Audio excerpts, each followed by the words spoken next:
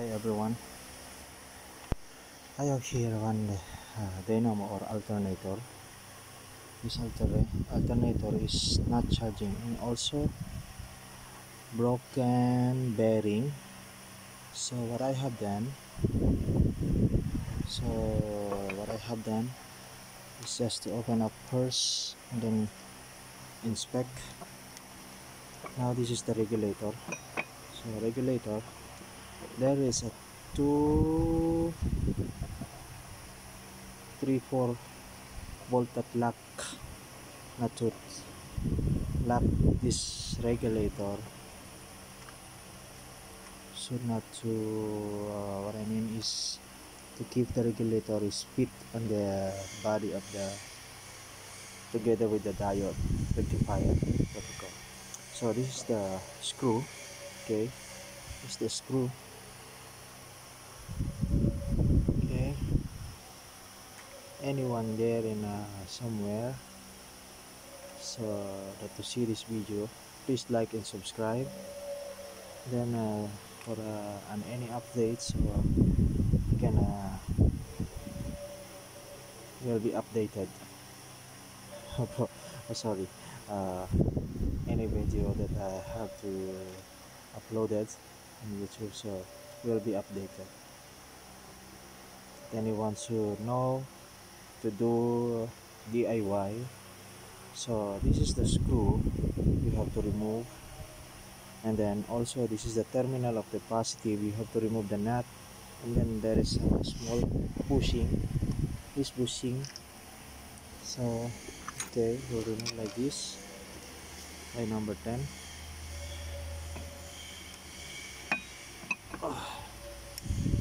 Number 10. Okay,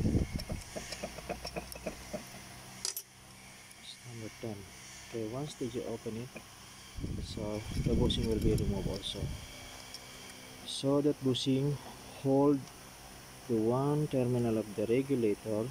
It is like a eye lug. Okay, eye lug, it is attached with the regulator.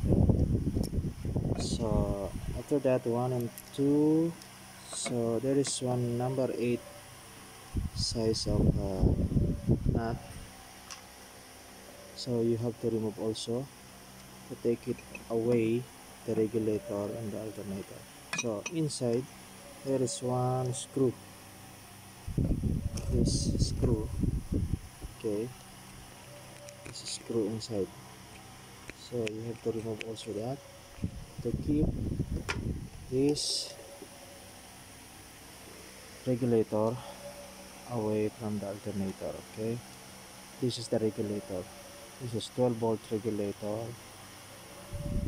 This type of alternator. This is Perkins 12 volts and 35 amperes. Okay, this dynamo you can possibly use at any type of engine or any type of machine, that depending on the bracket. You can use this as a like a semi or universal. If you see any bracket that the same type of this alternator, you can possibly fix this type of dynamo, 12 volts only. So it's easy to connect or easy to put wirings if you want to use this type of dynamo.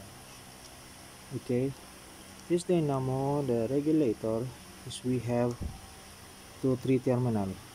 The one terminal is positive, this is positive, then the other one is light indicator, and then the other one is RPM sender.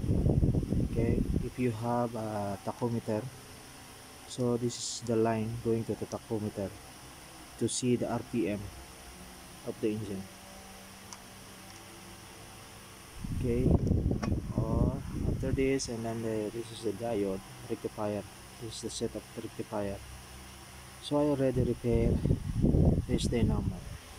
So what was the problem is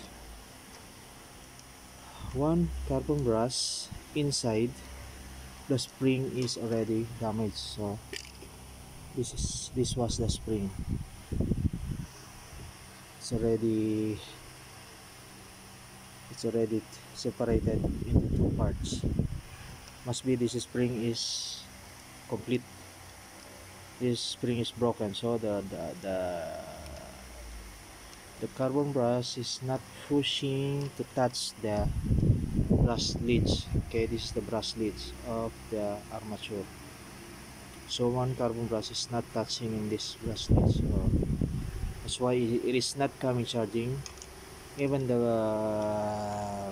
bearing is broken, it must be charging once it is the carbon is touched good the brush leads. Okay, so what I have done with this dynamo is already finished. So the only thing I want to do is to clean up.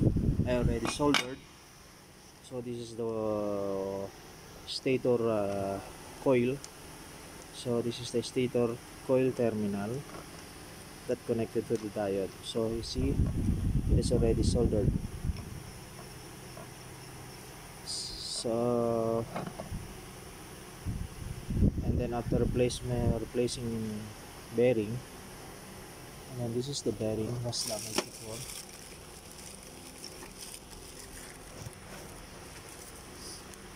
Okay, this is the bearing. So I replace it completely, front bearing and the rear bearing. This is the rear bearing. So now it's already installed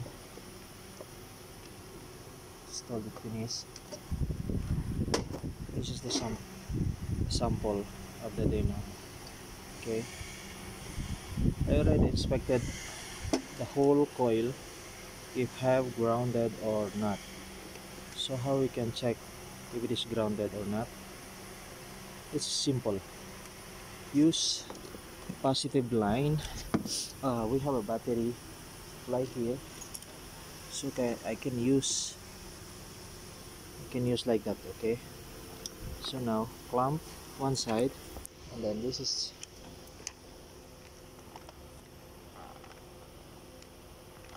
the battery line. So I can use to check. Okay, you can use like this. So this is the battery line. This is negative, and then this is the positive. So from battery line you can use like this. Okay, use by test bulb. Okay, one by one. That coil, meaning to say the coil is completely contact each other. So on the body ground, you have just only touch one side of the battery line to the body to make it sure that the coil is good, not burned and not touching to the body of the alternator. Okay, meaning to say this coil is good. Okay, coil is good.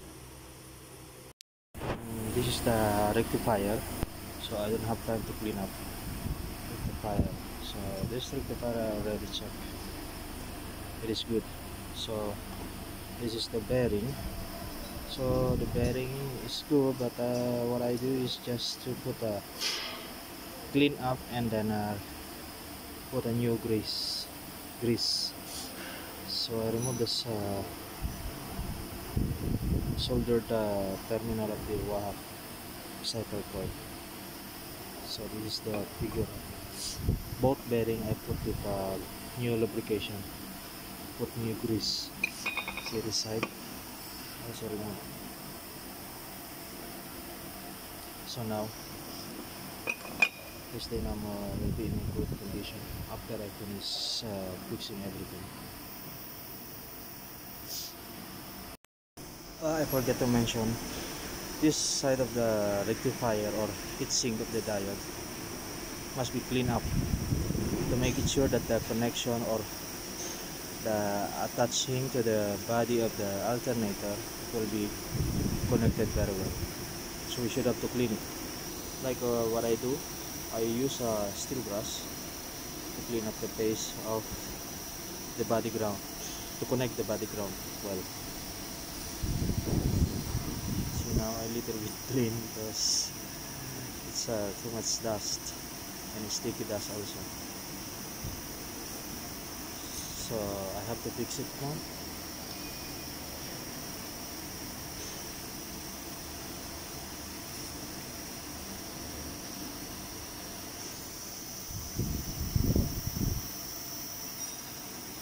Easy if you understand, but sometimes some people they don't understand about how the alternator works.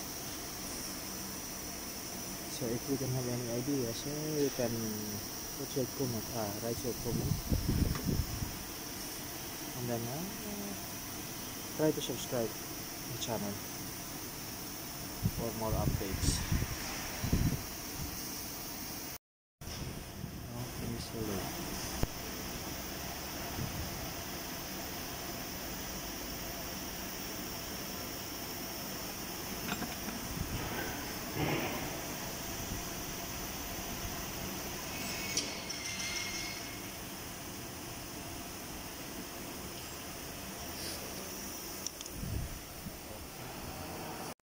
This is the front bearing, rear bearing, sorry.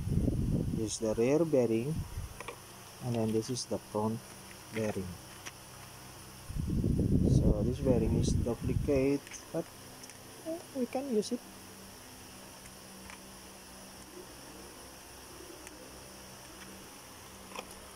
Okay.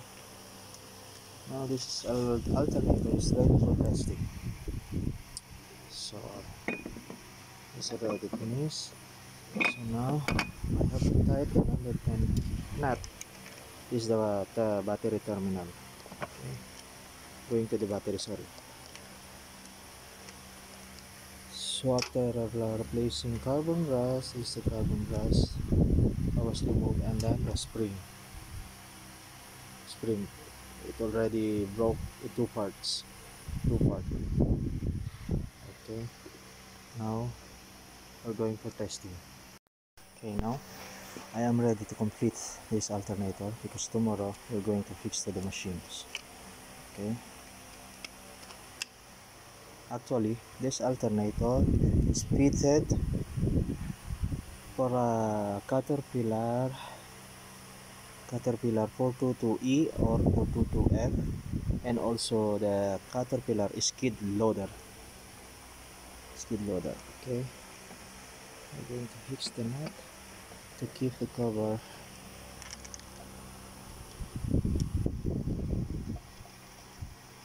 Yeah, and then the other side.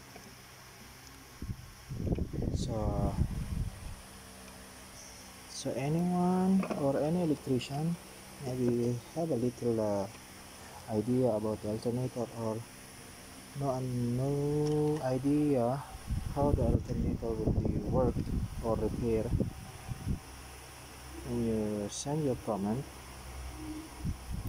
you can help someone have any type of alternator.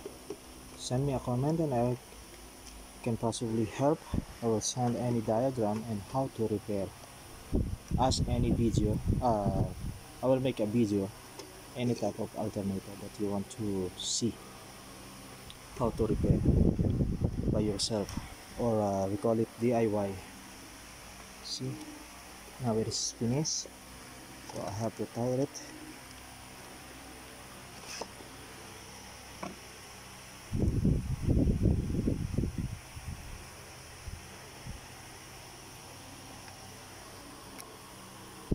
This is number 7 socket. This simple lah. Tingnan mo.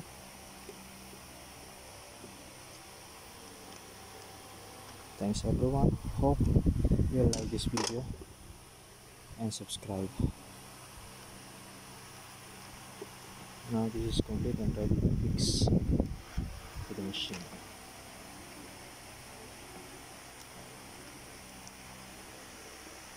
Hope you like this video. I don't have to clean up because you know I'm I'm working in the company, so the company we need a profit. Not totally profit. We need every machine will not stop work at a time, work on time. This is the only tool I'm preparing to use. Okay, 8 and number 10 and number 7, number 10 and number 8, and one Phillips screw. Thanks everyone, hope you like this video. Please subscribe. Thanks. All Perkins generator from 4 cylinder to 6 cylinder, 12 volts. See, that's the alternator. See that this is the generator that we can possibly use the alternator. So, and also this 422F model. That's the possibly can use this alternator. See, skid loader. The skid loader. And also this is a bearing puller.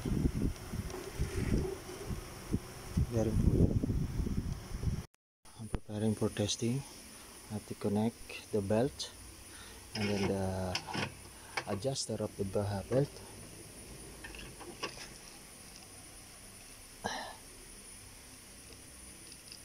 So yeah, now the belt is tight.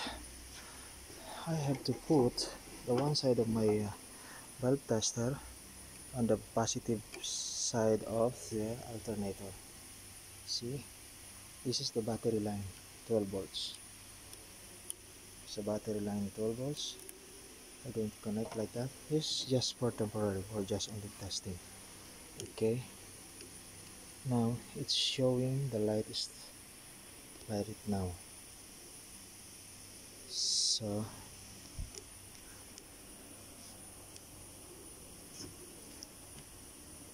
now ready for testing. We'll see the light.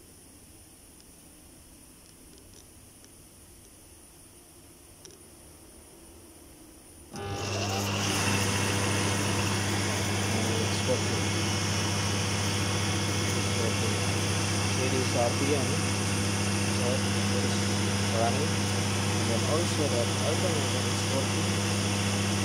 Okay, I will remove the battery line, so make it sure the alternator is working. See, without the battery connection, alternator is running without battery. Meaning to say, this alternator now is good.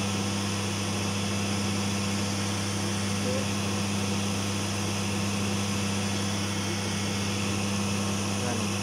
So I will connect the battery line.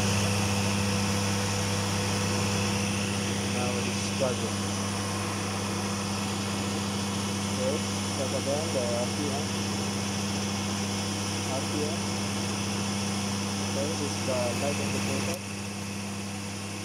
So this light indicator, when the alternator is start, okay, wait a second.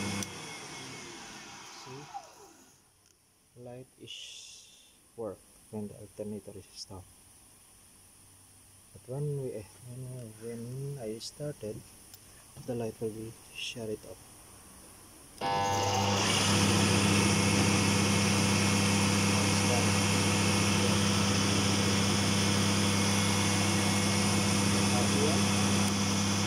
Light indicator, and then check the supply. Okay, it's done.